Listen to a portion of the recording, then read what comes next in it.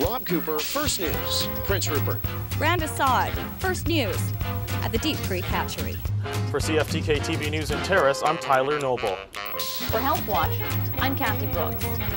For CFTK-TV News, I'm Sarah Consmo in Prince Rupert. For CFTK-TV News, I'm Artie Cole in Terrace. For CFTK-TV News in Smithers, I'm Sarah Comedina. I'm Mike Kelly reporting. Now let's send it back to the studio. Hi, I'm Hillary Johnson, and welcome to Flashback, where we take a look at local stories from years gone by. Today we go back to December 15th, 1993, when the price of gas was considered to be outrageous.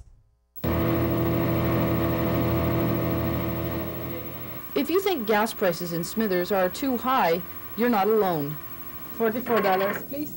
I think it gives Smithers a sleazy, the whole tone of the thing.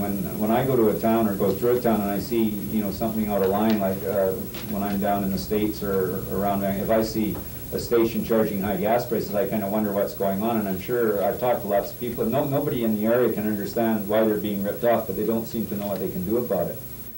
Smithers Council can't do much about the prices in town, and Hans van de Vos says he can't either. He's the operator of a local gas station and says prices are not determined by him. We have basically no control over what goes on with the gas pricing in our location. We have a public relations department with the oil company in Vancouver, which all those kind of questions should be referred to.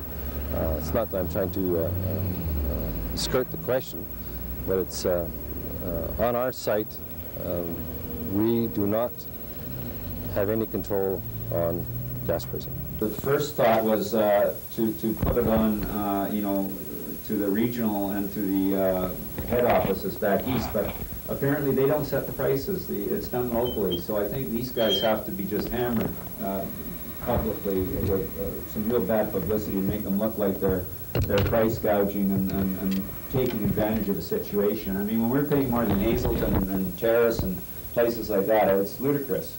I've had many discussions over that with a number of different people and tried to explain that we are just the pawn, and I have to leave it at that. I have no control over oil companies. There remains some confusion about who does determine how much you'll pay at the pump. Operators say that's enforced by the oil companies, and an oil company spokesperson says after the wholesale price is paid, markup is left to the operator's discretion. Glynnis Waters, First News, Smithers.